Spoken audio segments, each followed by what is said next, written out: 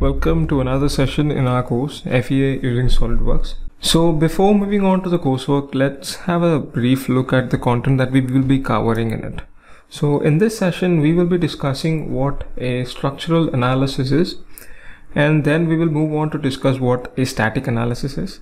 We will also discuss on how it is different from a dynamic analysis. We will then see what a linear and non-linear analysis are, and also where to use them. So the first topic is structural analysis. Here the word structure doesn't just refer to the civil structures such as bridges and buildings, but also to mechanical components of all types. It can include gears, bolts, pistons, etc. Under working conditions, these components undergo numerous types of loads and forces. So to understand the different stress and strain experienced by these mechanical components, we perform a finite element analysis. By performing FEA, we are able to get the displacement values of the components under loads, and through that we can get the other derived quantities such as stress and strain. In the previous session, we had seen that there are many special types of analysis such as buckling, fatigue, and drop test.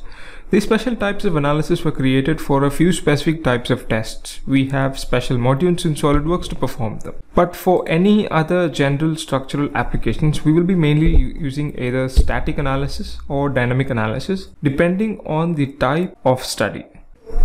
In the static analysis, we will assume that the forces that act upon the model are quasi-static, which means that the load is acted upon the model, increases very slowly, and thus the acceleration and velocity can be neglected. While on the other hand, in dynamic analysis, the inertial and damping force are considered while we solve the acceleration and velocity of the components. This is done before we find out the stress and strain.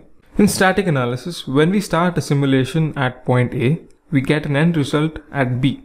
Because of this fixed delivery of results, any data or analysis between the points A and B cannot be relied upon. Only the end result can be used to make a meaningful conclusion.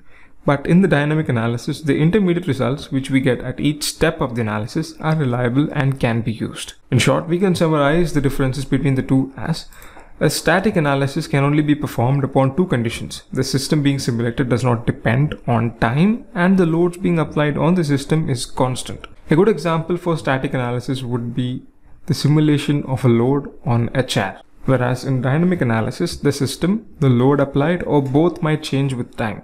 A good example for dynamic would be the simulation of a spring's compression. So depending upon the requirement, one may choose to go with either static or dynamic analysis. Both static and dynamic analysis have two subtypes available: the linear and non-linear analysis. An assumption is made that there is a linear relationship between the stress and the strain in the model throughout the simulation.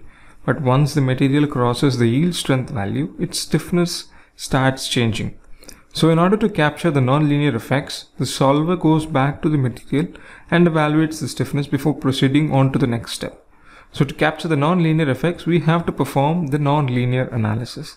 Since the stress strain vary linearly in the linear analysis, it could also be said that linear analysis obeys the Hooke's law, which states that the strain in a solid is proportional to the amount of stress applied, and the deformations in the linear analysis are not very low, whereas the non-linear analysis, there could be large deformations in the model which are not proportional to the load applied on it. The primary places where we will be using linear analysis is when we know that the forces on the components do not change in direction or magnitude.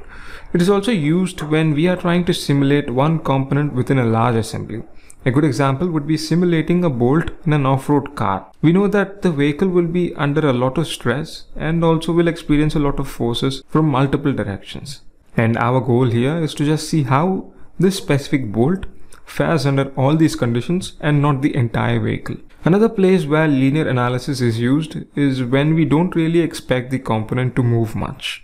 The last major assumption, that is, which we are simulating, does not go beyond its yield strength. So in this case, where exactly we'll be using a nonlinear analysis? So let's consider an example of a cantilever beam.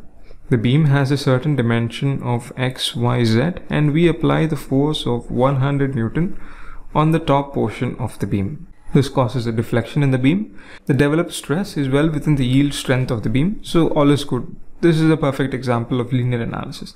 So let's consider a second example.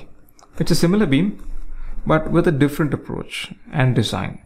When you apply a certain load on the top side of the beam, you will notice that after a certain amount of deflection, the bottom part of the beam will get in contact with the support bracket, which is over here. That in turn will change the overall output of the simulation, because here we are not just performing a simulation of the cantilever, but also the bracket which holds the beam. So because of the deflections in the beam, the bracket will also have deflections. In such situations where the contact point in a system changes in the course of the simulation, we tend to use a nonlinear approach. If we solve this example using linear approach, then the contact points will not update properly and end up with bad results. So in such cases, we will be considering a nonlinear approach instead of a linear approach. Now that we have cleared the cloud on where we will be using linear and nonlinear analysis, let's now talk about the different reasons due to which nonlinearities in a material.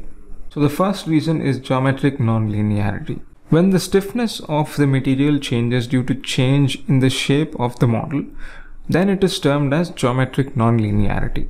This can occur due to an element undergoing very large displacement or rotation. So in such cases, we will have to go for a nonlinear analysis to get accurate results. In SolidWorks, even if you go for a linear analysis and if the software detects any large deflections during the course of the simulation, you will be notified about it and will be given an option to switch to nonlinear analysis to get an accurate result. Other than geometric nonlinearity, we also have material nonlinearity. Material nonlinearity can occur due to two reasons. The first one is creep and the other one is elastic limit. In creep, if the material is acted upon by a load for a prolonged period of time, its stiffness does not remain constant. Instead, it starts varying with time. Hence, we need to perform nonlinear analysis on such cases. Secondly, beyond the elastic limit, any metal would move into a nonlinear region, while the non-metals can behave non-linearly within the elastic limit. To help you better understand the two types of nonlinearities, we'll do a comparative study of a model.